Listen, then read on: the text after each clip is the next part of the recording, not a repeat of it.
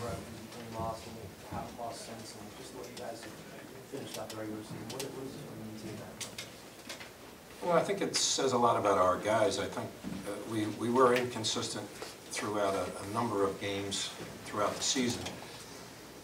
But I also think we've been resilient. So when we have gone down, we've also been able to pick ourselves back up. So I think that's what each team is so different. It's every team has a personality. If that's this personality of this particular group of being inconsistent but resilient, they've done a good job over these last stretch of games.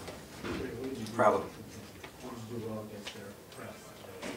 You know, I thought we handled it pretty good. There were a couple of panic mode passes in the first half. I don't think we came to the ball a couple of times. I thought we jumped up in the air a couple of times. But for the most part, I thought we watched enough film to see where there might be some opportunities to advance the basketball a little better than maybe we anticipated. So I think we came to the ball hard, we squared up, and we made the next pass that got them off our back just a little bit. But that pressure is relentless. I think it's really a good basketball team, and they were knocking it out in the first half. I mean, 6 for 6 from three-point line was pretty impressive. I was hoping that wasn't going to continue. Do you think you guys have done enough that they should be an NCAA team? You know, Mike, it's totally for somebody else to decide. You know, we're going to concentrate on, I guess, the winner of UMass and GW on Thursday to see who will play on Friday. That's, you know, our job is not nearly done. We need to win games, and that's what we're thinking about. So we won't have any discussion about any of that over the next couple of days, and that'll be for somebody else to decide. Coach, you don't see a lot of games where the largest lead line says 16 for one team and 17 for the other. What changed one to the other?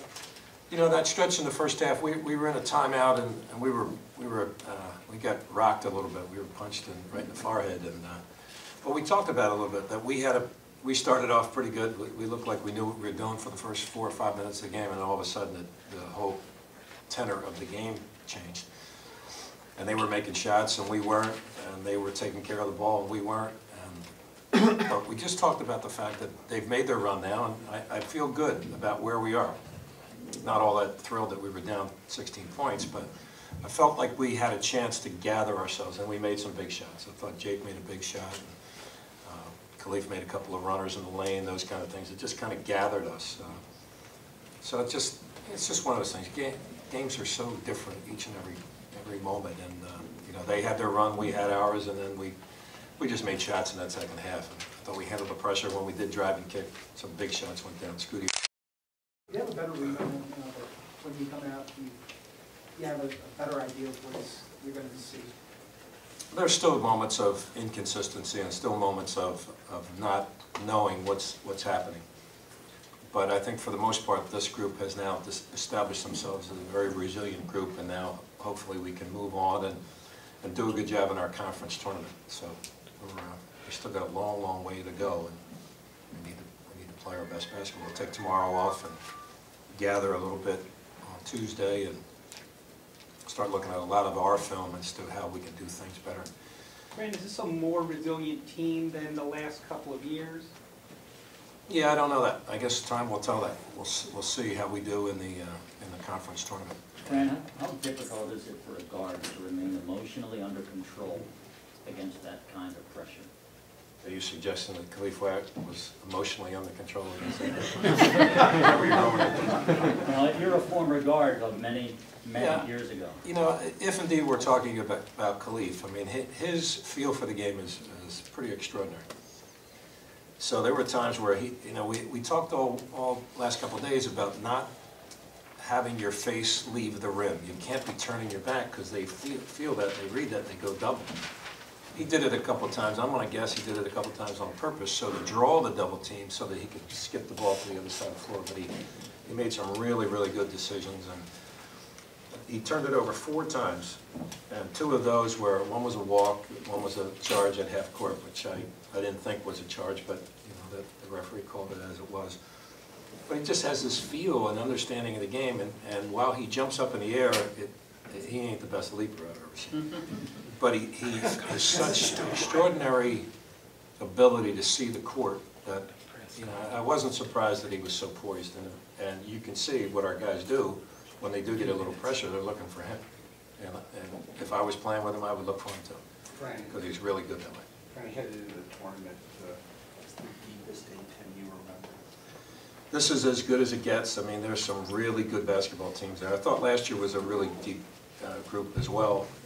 We obviously got our comeuppance in the first game of the Atlantic 10 tournament last year by UMass. And we really need to understand how difficult this chore is going to be. I think these guys do. But it's a real deep league and a really solid quality league.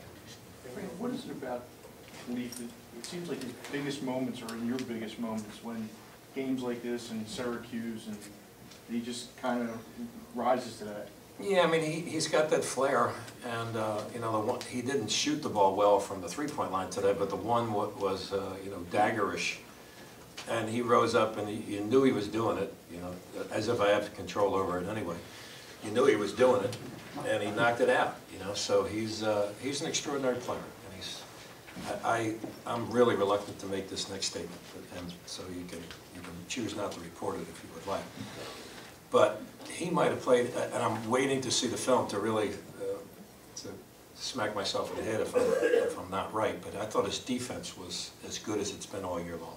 So you haven't heard me say that in a long time, so. And I might regret having said it today. But I have to give him credit. I thought he was right where he needed to be and kept people in front of him. And did a really good job. Was it the way he played the passing lanes too? Yeah, a little bit of that, but he always does that. But he takes way too many risks most of the time. I thought he was less risky today.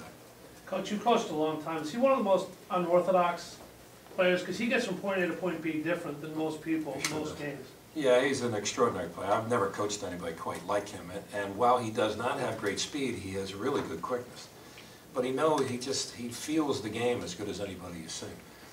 And you'll also see him put himself back in games, like he doesn't actually put himself in, but he's standing up like it's my turn, right? And typically I agree with him. Frank, should he be a player here? Well, I hope that he gets a lot of consideration for that, Mike. Certainly he's an extraordinary player who's had an extraordinary year in so many ways, and he's had a great career. Despite the fact that he didn't get much run in his freshman year, but he's done a terrific, terrific job. And I hope, listen, I have great faith and trust in all those people that are voting, and they watch us play, and certainly he's had a wonderful year to be amongst others as you go through the ballot. But I hope he gets that consideration. And how about Will's performance against this freshman? Yeah, I thought he did a terrific job, and he made, a couple of plays he made in the second half. The three was a huge three that he made, and then really the foul shots are huge. They stemmed the tide a little bit. And so I thought he came of age today. I thought he had been coming of age, and I think today he went that last step, although the one play he made got, like a lot of young kids will do, he got carried away driving it. There was no time going on the clock, and he's driving on the baseline. He's trying to get Jake another shot. We didn't need points at that point. We needed to run the clock a little bit. Now, if it's wide open, let's take advantage of it. But I think he's come of age. You always say you hate senior day, at least temporarily for home game purposes, but you have to say might have 5 guys. And was this one of the toughest just because of who they are and what they meant to the program? Yeah, no question about it. I'm sure it's a Hallmark day. Hallmark Corporation, I think, created Senior Day. It's hard enough. It's emotional enough, and then you get all the families come out, and they're crying, and I'm crying, and they're saying thank you, and I'm saying, have you been to any of our practices? Thank you for what? So it's an emotional day. I wish we didn't have it. There's a lot of distractions out there. On a day like this, we changed all of our pregame routine, but these guys, they made it through, and they did a great job, and I'm very proud of them today. Right, as simple as it sounds, the key to their press is whether or not they're making shots. If they don't make the shot, they don't set up. If they do, they're setting up, and they're scoring a bunch of scores to turn up.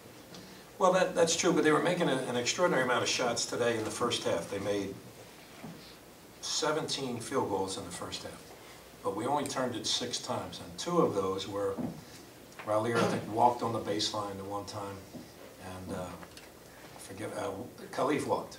there were 2 walking calls, so it wasn't like we had gotten sped up to the point that we were throwing the ball away and some of those things. And we probably had more turnovers in the second half than we did in the first. But yeah, I mean, it's an extraordinary pressure, and you got to deal with it, and it is truly havoc. And but you practice a lot against it. We went 5-on-6, we went 5-on-7 a couple of times last couple of days just to try to get used to it. But there's nothing you can do to prepare for that because you just don't have any sense of how long and how quick and how relentless this group is. So it's a really good win for us against a really good basketball team. When you said you were down 16, you still felt good, would you have, I know you... I didn't feel great, I just didn't think that we were buried. I wasn't feeling. Would you have felt that way 3 or 4 weeks ago in the same situation, or was there just something different where you thought that you guys Well, actually... I think it's a great question, and if I'm being honest with you and myself, probably not. Because we weren't who we are today. We have developed this resiliency, and I hope we can continue it. But there was a sense that you got from these guys that there was no panic in them, so that it wasn't right for me to panic as well. So there's a lot of feeding off of the players that coaches do, and hopefully there's some vice versa in that as well. But yeah, I felt good about how they were handling. They were making shots. I didn't think they were going to make every shot they took in the second half, and we did a little better job. Any questions?